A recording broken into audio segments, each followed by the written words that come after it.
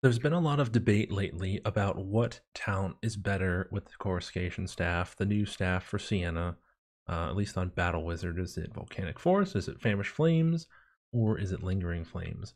Well, I've been doing some testing, and as you can see here, I did consecutive charges, the same amount, one, and when one would end, I would go for two, and then consecutively increasing in numerical value until the monster was dead. Volcanic Force and Famished Flames seem to be pretty neck and neck, pretty even, while Lingering clearly took much, much longer, about 4 times as long when it was all said and done.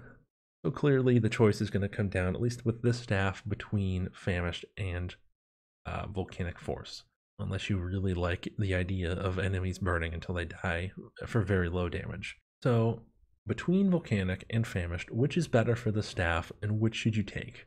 Well, that's what I'm here to answer. So I will explain the staff and hopefully give you guys a better understanding of how it works. So when we're talking about the Coruscation staff, you can basically think of it as having like 2 different forms of tick damage, right? So you make your little circle, you burn the guy, and inside that circle, roughly, is going to be 1 form of tick damage. And that works really well with Volcanic Force. But if I were to make the same circle right in the middle, on the outskirts of it, there's a different form of tick damage. This is your DOT, or damage over time. And it's pretty wide. It's a lot wider than the actual circle is. And that is what works really well with Famished Flames. As you can see here, I have Volcanic on, and this DOT is still not killing this raider. God damn. But if I were to put it right on him, he dies pretty much instantly. We'll make a fresh one here. You put it right on him, as you saw before. Volcanic Force. And he is dead in 1 charge. 1 charge attack and he's dead. These guys have lots of health too. Pretty interesting. So we're going to see exactly just how much the Famished Flames, 1 single fully charged attack, will do against the Spawn of Chaos. This is the Legend difficulty. And yeah, appears to be about 20%, right in front of that little spike there. And now we'll see how Famished Flames fares.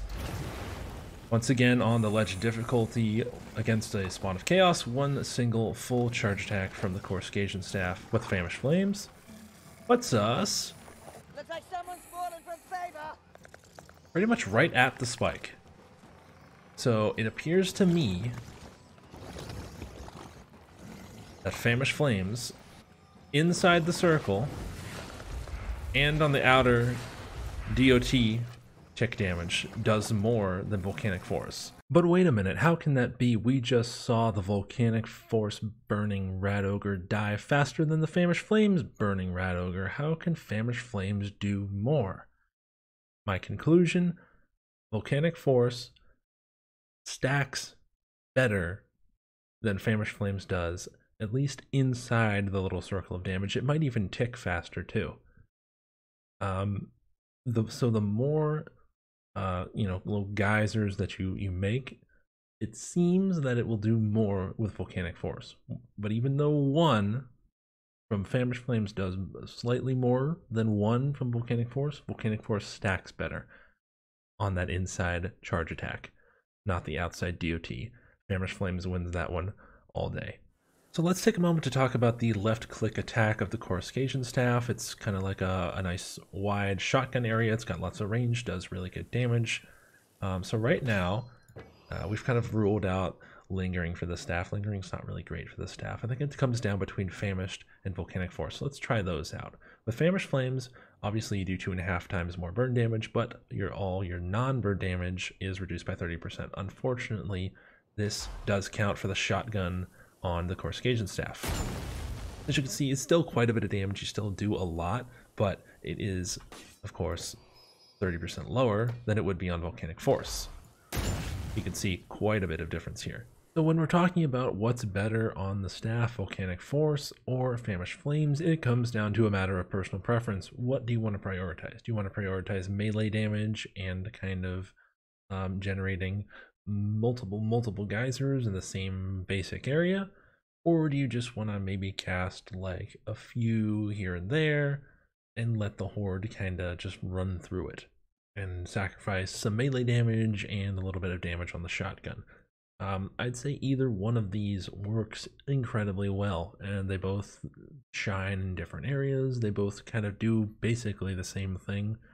Some areas, of course, a little bit better than others, but it comes down to which do you like better. They're both really freaking good. This staff is fun. Give it a freaking try.